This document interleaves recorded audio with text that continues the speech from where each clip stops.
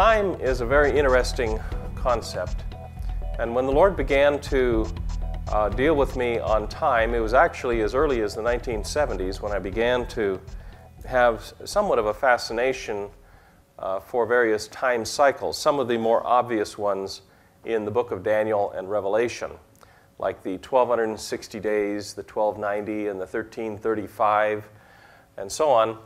And some of these cycles have been known for a long, long time, and people have often beaten them to death and tortured them into saying many things that were really not true. These cycles are not really understandable unless we see other time cycles as well.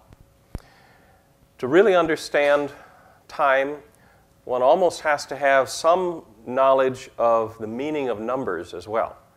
Because when we talk about a time cycle in terms of so many days or so many years, that number has a meaning.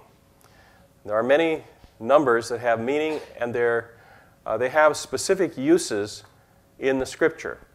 Most people have heard of some of these numbers, like 6 being the number of man, and of course the infamous 666, which the book of Revelation says is the number of man or of a man, and everyone associates that with the Antichrist. But it's a 666, and so really it deals with man. You know, man was created on the 6th day, and so on.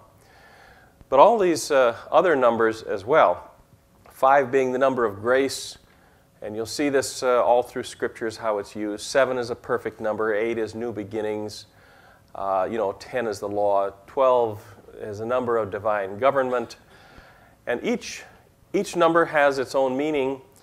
And if you have a good memory and can remember all of them, so much the better.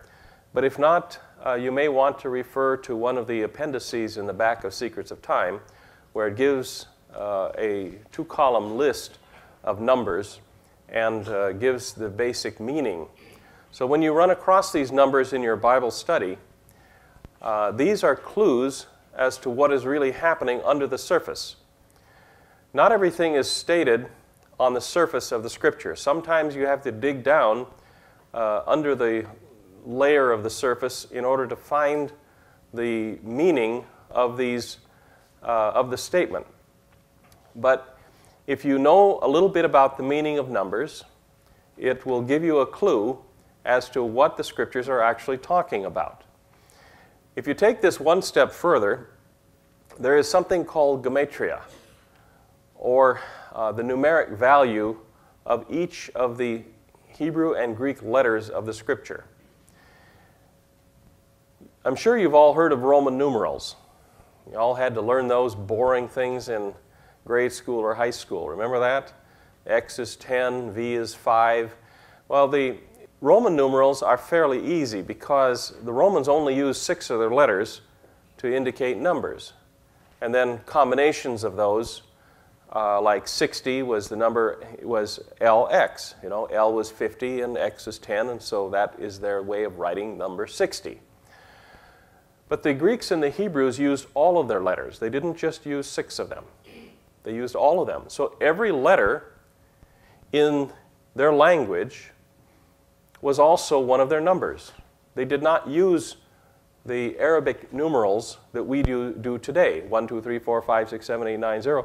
These are borrowed, and we got them actually in the 7th century, 7th and 8th century, with the rise of Islam, and the Arabs that brought them into contact with Palestine and the Eastern Roman Empire and so on.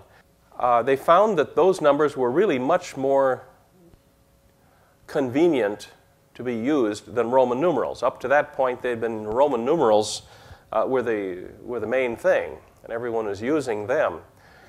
But then they found that this 1, 2, 3, 4, 5 stuff was really much simpler and a whole lot easier to do math. Have you ever tried to do math using Roman numerals?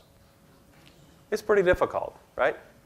We had to do a little bit in high school, I remember, and it drove us all bananas. So this was a very good innovation. In fact, they even brought in the number 0. Did you know they didn't use 0 before the 7th century? At least not in Europe. They went from -1 to +1, and that was just a one-step thing. But now, of course, we know that there's a 0, and so it's 2 steps from -1 to +1. And this made a big difference when you're dealing with dating.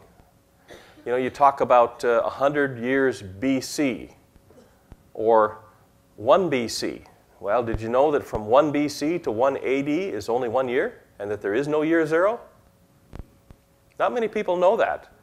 But it's one of those little things that if you don't know that, and you're trying to compute the number of years from King David, 900 and some years before Christ, to today, you can take that minus number and subtract it from today's date, but then you got to deal with that one extra number, and you got to subtract 1 because there's no year 0.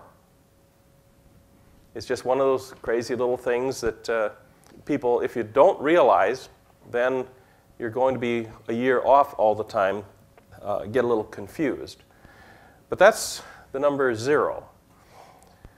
Well, when the Hebrews wrote the Old Testament in the Hebrew language, and when the Greek language was the language of the New Testament, you could take each of those words, each of those letters in the original language, and convert it to a number.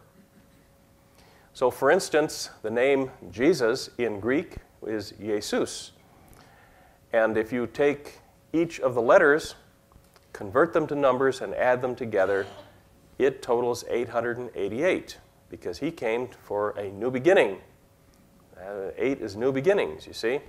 And so there's a whole new beginning, and it has to do with the character of the new covenant which Jesus brought in.